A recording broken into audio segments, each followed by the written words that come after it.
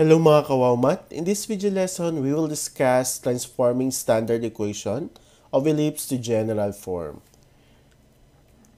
So, alalahanin natin yung mga equation, yung vertex form ng ellipse. So, ito yung mga yon kapag yung center natin nasa origin, ito yung equation natin. And then, kapag yung major axis niyan, horizontal. At kapag vertical naman, ito yung equation natin. And then kapag yung may, center natin no, wala sa origin, so and then yung major axis natin horizontal, so ito yung magiging equation natin. And then kapag yung major axis natin vertical at yung center natin wala sa origin, so ito yung equation natin. So mula dito sa equation na to, gagawin nating general form. So ito yung general form natin. Okay? Let us proceed for example number 1. We have the quantity of x plus 3 squared over 25 plus the quantity of y minus 1 squared over 4 is equal to 1. So, ano yung unang yung gagawin kapag mag-transform tayo ng standard equation to general form? So, unang gawing class, hanapin yung LCD. Ano yung LCD ni 25 and 4? Madalas, ang LCD nito ay yung product ng dalawa. Minsan, isa sa kanila. Okay? Yung LCD nila. So, sa example number 1 natin, imumultiply natin sila para makuha natin yung LCD. So, sa case lang na to, no? Hindi madalas na ganun ang gagawin. So, yung LCD natin is 100. Okay? And then, after natin makuha yung 100, imumultiply natin itong LCD natin sa bawat side ng equation natin. So, both side ng equation, imumultiply natin kay 100. So, itong nasa left side, imumultiply kay 100 at yung 1, imumultiply din kay 100. So, ito class, pwede nating i-cancel out. Okay? Kasi yung 100 saka 25, pwede yan. So, yung 100 divide 25, that is 4. And then, ang maiwan na lang, x plus 3 squared. Then dito, plus 100 divide 4, that is 25, times y minus 1 squared. So, yan na lang naiwan. And then sa kabila, 1 times 100, that is 100. Ngayong class, kung mapapansin nyo, parang nagpalit lang, no? Yung denominator natin, nagpalit lang sila. So, ganyan palagi ang mapapansin nyo. Parang nagpalit lang sila. Now, hindi agad natin mamumultiply si 4 kay x plus 3 squared dahil naka-squared o binomial ito. So, ang gagawin muna natin, at ganun din yung y minus 1 squared, ang gagawin muna natin, kunin muna natin yung square of binomial na yung x plus 3 squared natin. So, kasi ibig sabihin yan, dalawang x plus 3 kukunin natin. So, using the FOIL method, pwedeng gamitin natin yung strategy na yun para makuha natin yung product ng x plus 3 squared. So, x plus 3 times x plus 3. So, x times x, that is x squared. Ito yon. So, x times 3, that is 3x. 3 times x, that is 3x. And 3 times 3, that is positive 9. Ko-combine natin yung similar terms. So, 3x plus 3x, that is 6x. Copy x squared and copy 9. So, ito na ngayon yung x plus 3 squared natin. X squared plus 6x plus 9. Another, yung y minus 1 squared. So, y minus 1 times y minus 1. So, equals y times y, that is y squared. Y times negative 1, that is negative 1y. Or pwede nang ilagay dito, negative y na lang. Negative 1 times y, that is negative 1y, or y. Negative 1 times negative 1, that is positive 1.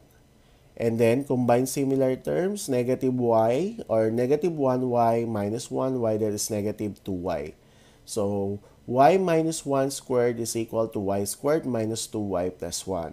So, balikan natin yung last step natin na ito. So, ito ay pinakita ko lang para maalala nyo kung paano kinukuha yung product kapag naka-square o binomial tayo. Okay, so mula dito, mula sa equation na to, gagawin natin ito. Ito yung goal natin. Kailangan maging ganito yung equation natin. So, maging ax squared, so in naka-general form. So balikan natin. So mula dito, so 4 times, so yung x plus 3 squared, that is x squared plus 6x plus 9 plus 25. So yung y minus 1 squared ay y squared minus 2y plus 1 is equal to 100. And then, imumultiply natin itong 4 sa loob natin ng parenthesis natin. So, 4 times x squared, that is 4x squared, plus 4 times 6x, that is 24x, plus 4 times 9, that is 36. And then sa 25 naman, plus 25 times y squared, that is 25y squared, 25 times negative 2y, that is negative 50y, 25 times 1, that is positive 25 rather, equals 100. And then after nito, since kailangan pagsamahin natin yung mga constant term, and then dapat dito sa right side ang maiwan dito yung 0. So ilipat muna natin si 100 dito sa kabilang side natin, sa left side natin. So magiging negative 100 yan. And after that, so sundan lang natin itong pattern na to para magawa natin in general form yung equation na to. So dapat ang nauna yung mayroong x squared. So yan ay yung 4x squared. Okay? And then yung kasunod, yung may y squared. So ito yon. So positive 25y squared. And then yung may variable na x, ito yon, 24x. And then yung may variable na y, that is negative 50y. So yung e, that is constant. So saan manggagaling yan? So sa constant term natin, 36 plus 25 minus 100, the answer is negative 39 equals 0. So ito na ngayon yung general form ng equation na to. Another example. X squared over 4 plus the quantity of y minus 2 squared over 16 is equal to 1. So, kanina yung LCD, para mabilis natin nakuha kasi minultiply lang natin yung denominator natin. This time, so no need na i-multiply natin kasi si 16, yun na yung LCD natin dito. Okay? So, yung LCD natin dito is yung 16. Sabi ko nga sa inyo, hindi madalas na ang gagawin nyo ay i-multiply nyo yung dalawang denominator natin. So, minsan, isa sa denominator natin yung LCD. Alright? So, let us proceed now. So, the LCD is 16. So, ang gagawin ulit, i-multiply natin yung both side ng equation natin sa 16. Okay? So, 16 divide 4, that is 4 times x squared, so 4x squared, plus 16 divided 16, that is 1. So, ang maiwan na lang is y minus 2 squared is equal to 1 times 16, that is 16. So, ito hindi agad natin ma-plus, no? Hindi agad natin ma-plus yung y minus 2 squared kasi kailangan natin muna ito i-simplify. So, y minus 2 squared is y minus 2 times y minus 2. So, y times y, so that is y squared minus 2y minus 2y plus 4. Or, by combining similar terms, the answer is y squared minus 4y plus 4. So, ito yun, yung sagot natin kay y minus 2 squared. So, that is 4x squared plus, so, kunin ang sagot natin dito is y squared minus 4y plus 4 is equal to 16. So, ganito ang mangyayari ngayon. So, sundan natin ulit yung general form natin. The answer is 4x squared plus y squared. Since wala tayong value ng may variable na x, so wala tayong ilalagay. And then yung y natin, so meron tayong negative 4y plus 4 minus 16 is equal to 0. So, naging minus, yung 16 nilipat na natin dito sa left side. Then, simplify natin yun. 4 minus 16, that is negative 12. So, ito ngayon ang general form ng equation na to. Okay. Last example, we have the quantity of x minus 2 squared over 25 plus the quantity of y minus 5 squared over 144 is equal to 1.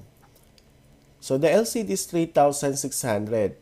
So, wala dito sa dalawa yung maging LCD kasi hindi natin pwede i-divide si Si 25, hindi pwede ma-divide mula kay 144. So, ang ginawa, multiply natin yung dalawa. So, 25 times 144, that is 3,600. Yun yung LCD niya. So, ganun din, mumultiply natin both sides of the equation sa 3,600. So, 3,600 divide 25, that is 144. And then, ang maiwan na lang dito is x minus 2 squared plus 3,600 divided by 144. So, ang maiwan na lang doon ay, so 3,600 again, 3,600 divided by 144, the answer is 25 times y minus 5 squared is equal to 3,600. So, kagaya ng ginawa natin kanina, kunin muna natin ang sagot ng x minus 2 squared at y minus 5 squared. So, ito yan. Okay? So, ang sagot natin kay x minus 2 squared is x squared minus 4x plus 4. Kay y minus 5 squared naman ay y squared minus 10y plus 25. So, balikan natin ito. So, na natin si 144 kay x squared minus 4x plus 4. And then si 25, i-multiply natin kay y squared minus 10y plus 25 is equal to 3,600. And then, 144 times x squared, that is 144x squared. 144 minus 4x, 144 times negative 4x, that is negative 576x. 144 times 4, that is positive 576, plus 25 times y squared, that is 25y squared. 25 times negative 10y, that is negative 250y. 25 times 25, positive 625 is equal to 3,600. Ganun din, lipat natin muna si 3,600 dito sa left side. So, gawin lang nating pattern ito. Una, hanapin natin yung may x squared. So, that is 144x squared plus yung merong y squared. So, that is positive 25y squared. Then, yung may variable na x, that is negative 576x. And then yung may variable na y, that is negative 250y. And then yung constant term natin, 576 plus 625 minus 3,600, that is negative 2,399 is equal to 0. So, ito ngayon yung general form ng equation na to. Thank you for watching this video. I hope you learned something. Don't forget to like, subscribe, and hit the bell button para updated kayo for more video tutorial. This is your guide in learning your math lesson, your Wow Math channel.